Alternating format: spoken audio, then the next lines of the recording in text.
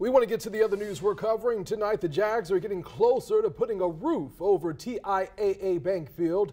Jags team president Mark Lamping spoke to Venues Now, an online sports and entertainment business publication. Now, he says that the team has hired a design consultant for its stadium redesign, and a roof is in the picture. So Andrew Badillo is live now in the studio. Andrew, this is something that has been on the wish list of a lot of Jags fans.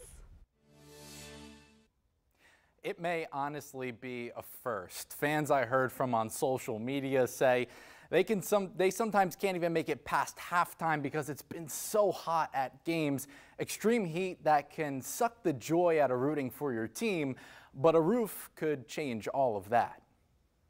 You think a roof is needed at TIAA Bank Field? I posed a question on Twitter.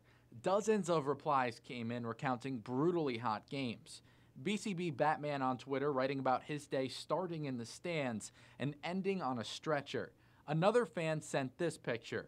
Sometimes it's all you need to tell the story. There's not a whole lot of room. You're just sweat dripping everywhere. You can feel sweat everywhere. It just feels like you crawled into a tub and you're just dripping, and there's nothing you could do to cool down. Jesse Polish is a season ticket holder and remembers one game in particular. A sweltering game in September 2019. Water wasn't even staying cool enough for you to, feel better. And there's people passed out in the hallways, on the ramps. I think somebody a few rows down from us had to be escorted out because they were passed out in their seats. The Jacksonville Fire and Rescue Department reported 86 medical calls and 18 people taken to the hospital from that game. Brutally hot game day experiences fans dread, but could soon be able to enjoy. Mayor Lenny Curry announcing the city is partnering with the Jaguars for their future stadium renovation.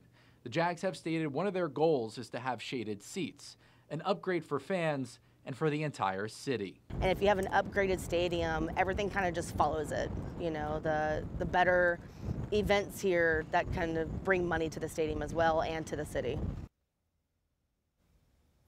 This news, of course, coming as the Jaguars get ready for their first home primetime game in years. So fans will be able to enjoy the game against the Titans under the lights rather than under the sun.